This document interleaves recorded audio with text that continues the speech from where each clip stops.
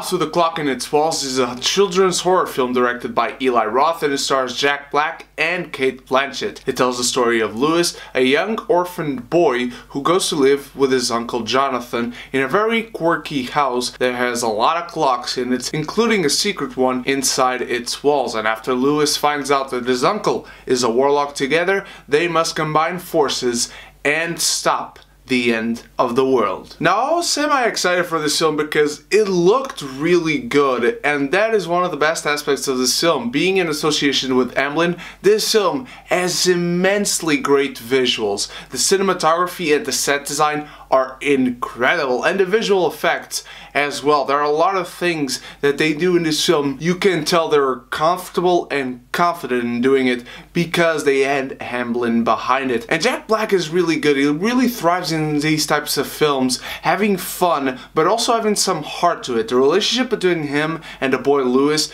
is one of the best aspects of this film, and I can remember perfectly one scene where he sits down at the foot of the bed talking to the kid, and it really pulls on your heartstrings, and that is what I wanted to see more in this film. Yes, it has great visuals. Yes, it has great special effects. The fantasy part of this film works fine enough, but it's the contact with anything real and the real human emotions that I found very lacking. Cate Blanchett is also fantastic. She can make anything work, and she does. She's the one who really brings the house down when she wants to. Any scene that she is in, she dominates that scene, and there's some tragic backstory to her that I also wanted to see a little bit more explored. Again, the same thing with Jack Black. Now, I'm not going to spoil anything, but the same again goes for the villain of this film, who I had no idea this actor was in this film, so I'm not going to say who it is.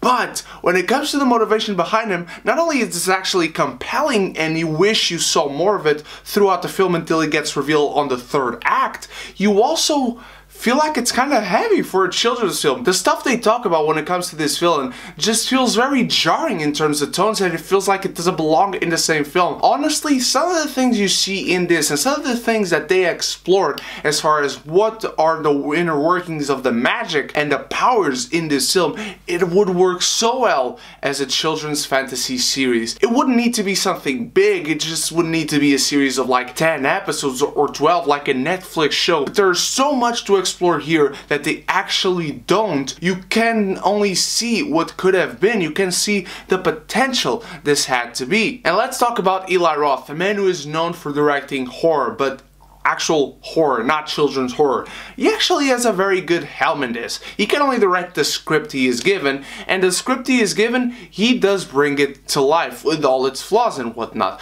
The script is very uneven. This film drags a lot, and this film is 1 hour and 44 minutes. It's about 15 minutes longer than it would need to be, but again, there's so much to unpack, so much to explore in this film, with the kid, with the uncle, with Cate Blanchett playing his friend, with the villain. There's so much in here, and there's so much mythology. You just wish you could see more. At the same time, as a movie, they just don't make it work. They just don't get to it fast enough. Also, honestly, the clocks in this film, the constant ticking in this film, really makes you feel the pacing, and that's one of the things that hurts this film the most. This film is fun, it's charming, and it's enjoyable, and honestly, again, being directed by Eli Roth, this is one of the creepiest things I've ever seen in a long time. It comes near the end, it involves Jack Black. Those who've seen it, you know what I'm talking about. Creepiest thing I've seen. The House with a Clock in Its Wall doesn't reach its full potential, but honestly, I would say this is Goosebumps